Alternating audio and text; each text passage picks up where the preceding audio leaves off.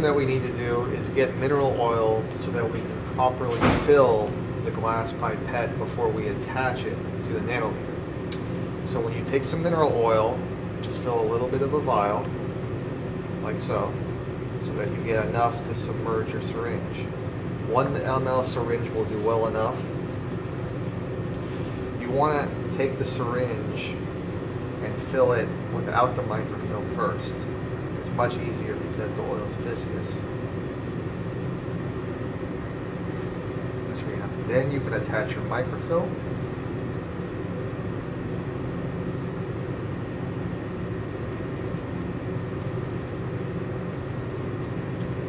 And you want to push out a little bit of oil so that you make sure you get any air bubbles out of the microfill before you attach to the glass.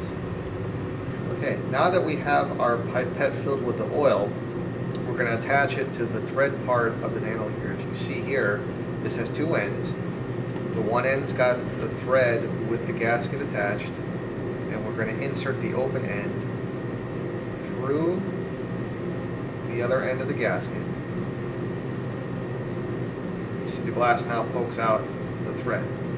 Then from this point, you're going to assemble this to the nanoliter.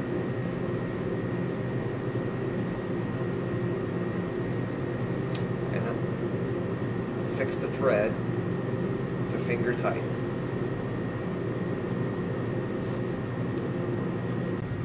So now that we have the glass assembled on the nanoliter, the first thing we're going to do is inject the oil out of the glass pipette so that we have room to take the sample.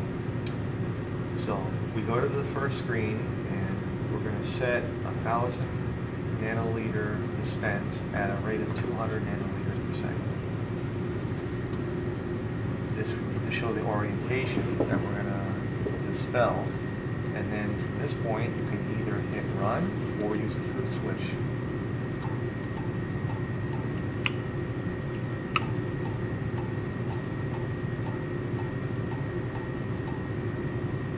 So now, once it's done, you'll have the oil expelled out and you'll be ready to take your sample. You can see that the plunger has now moved down to push the oil. Now we are ready to take our sample. So make sure you put the glass pipette underneath your liquid. Then you're going to make sure you change the orientation because now you're going to suck up the liquid instead of dispel.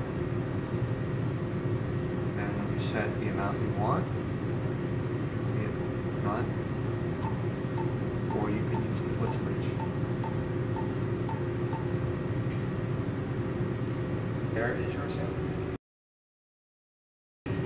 So now we're ready to expel our sample.